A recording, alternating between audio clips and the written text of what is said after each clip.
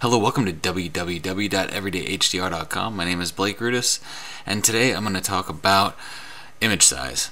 And changing the size of an image is not necessarily a fun YouTube tutorial to watch, nor is it really a fun YouTube tutorial to give.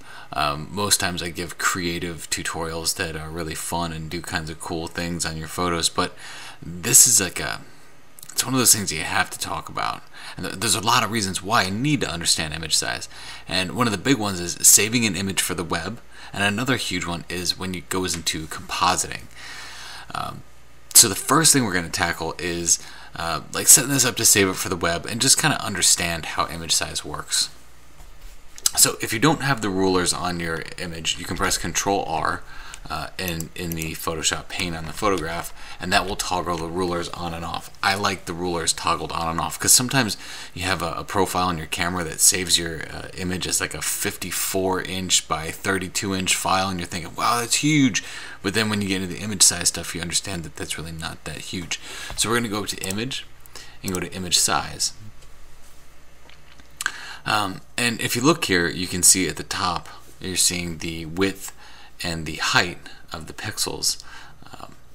When you go down to the document size, you're seeing that it's 13.647 inches. You can change the inches to centimeters, millimeters, pica points, blah, blah, blah.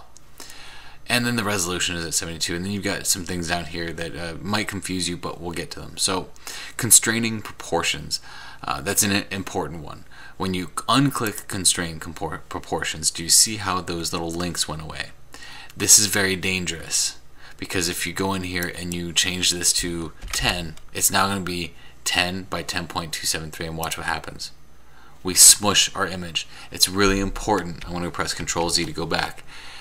It's really important to make sure that you have constrained proportions selected, unless you know for some strange reason the exact proportions that your image is supposed to be, and it's going to fit those parameters.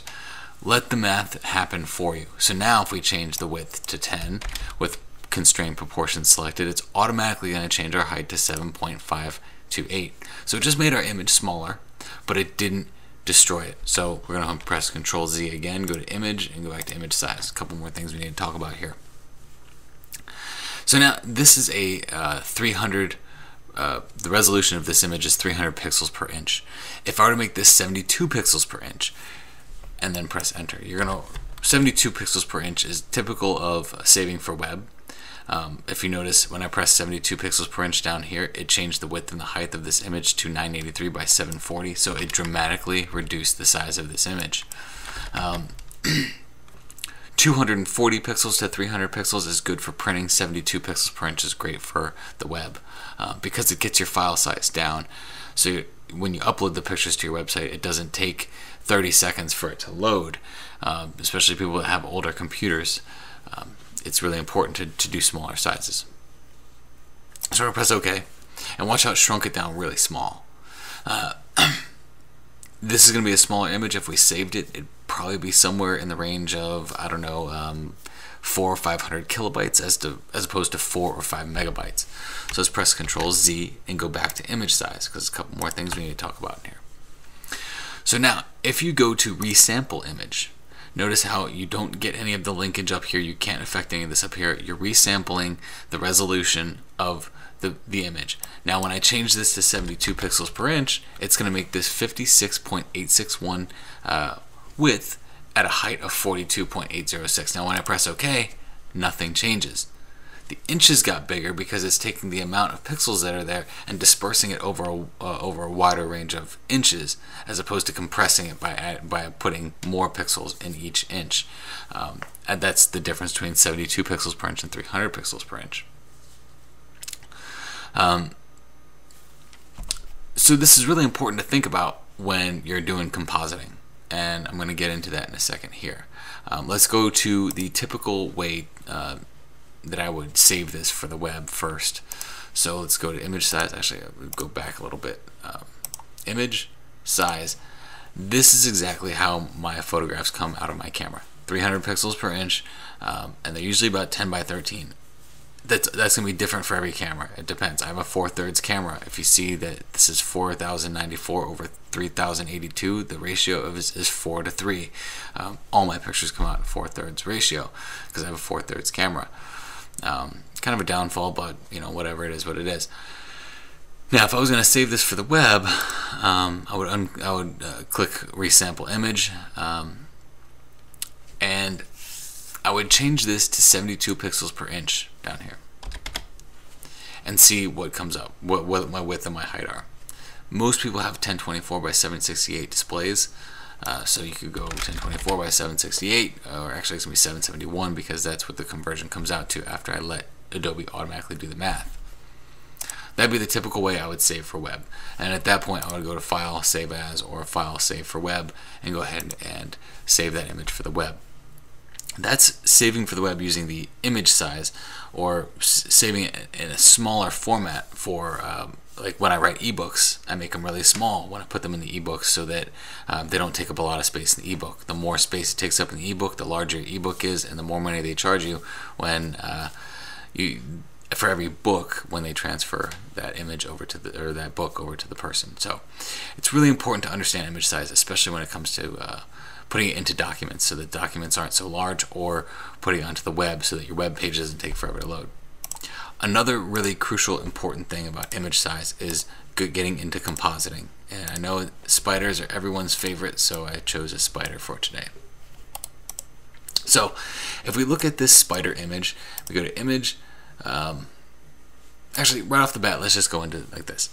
So say you download some stock photography and you cut this spider out, which I've already done for the sake of this tutorial to make it a little bit faster. You've cut this spider out and you want to move it onto this bigger web picture, what you think is a bigger web picture. This is a roughly 17 inch by 12 inch photo, and this is roughly 17 inches by 12 inches. So we cut the spider out and we press the V key and we move that spider over, and whoa, what's going on here? Our spider, even though these pictures were the same size, is huge. So what do I need to do in order to fix that? So let's go ahead and look at this image. We go to image, go to size. If you look here, you're going to see that the resolution on this one is 240 pixels per inch at 16.8 by 12.6. The resolution on this one is 72 pixels per inch at 16.806 by 12.597. So we need to get the, it's kind of like doing fractions when you're in high school, and finding the lowest common denominator to get it to that point. The problem with making this a 240 pixel per inch picture is when we do that, it's really going to blow things up and do something called interpolation, where basically the pixels weren't there to begin with, and you tried to make them, and you told Photoshop, hey, I want you to be a 300 pixel per inch photograph. And that's all fine and well, because right now it is, but you get really bad pixel distortion, or what they call interpolation, where Photoshop had to fill in pixels that didn't exist based off of what it thought was surrounding it. Now, if we moved our spider onto here, now our spider is the size that it should be for this picture. But the problem is we got that interpolation thing with the back. With this kind of photo, it doesn't look so bad because the spider web is kind of blurry to begin with, so you can kind of get away with it without worrying.